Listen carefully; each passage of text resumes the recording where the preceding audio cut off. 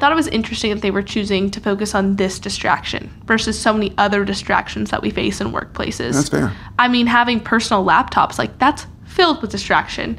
I've heard, I don't know the numbers off the top of my head, but there are crazy statistics about how much time is wasted on social media during the workday. Why are we not targeting those issues? And that's kind of why I was like, it made me a little uneasy that they were going for more of a freedom of speech component versus like get off Facebook at work, approach. Or even just like, it kind of also begs the question or leads to the question of how much should your workplace be able to control what you're doing at work?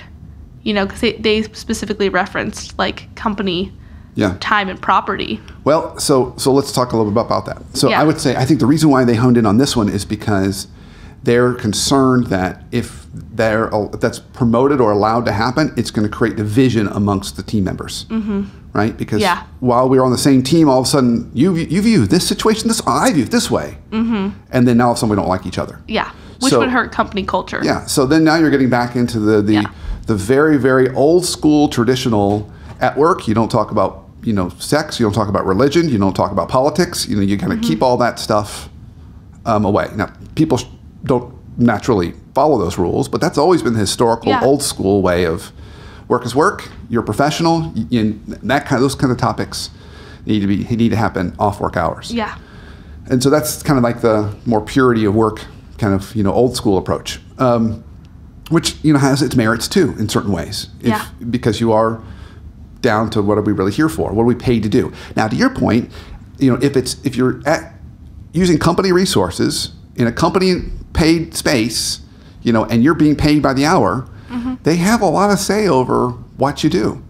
Even the intellectual property that you create. If you use their resources, it's their property. So it's that part's tricky. People sometimes forget that.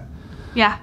And I think the other part that is really important to remind people is, when we talk, and I don't mean this to come across as, again, this is the view of the work as purity kind of view, to have committees that talk about social change, if it's not related to the work you're doing, it is a benefit the company provides you. Yeah. Because they're paying you during that time to have those conversations. You're not working on company things, and they're paying you to have those conversations.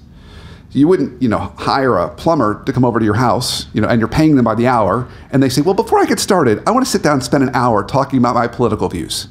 You would say, no, this is a horrible plumber. Like, I don't want to hear your political views. Or you go to a restaurant, and the waiter or waitress sits down and says, before we get started, I've got some views on social change I really just need to share with you all. You'd say, but I'm really hungry.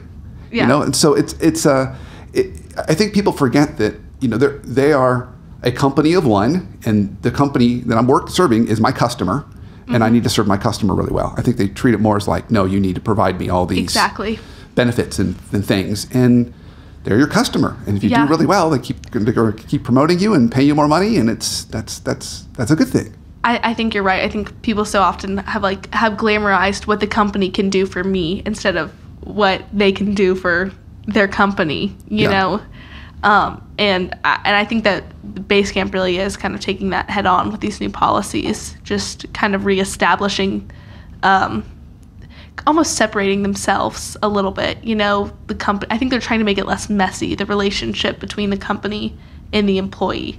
Yeah. And I see that, but then it's also kind of begs the question of like, what should the line be for all companies in a digital age too? Because I think another thing that they were getting a lot of criticism for was it almost implied that no political discussions on social media too. And should companies be able to dictate what their employees do online?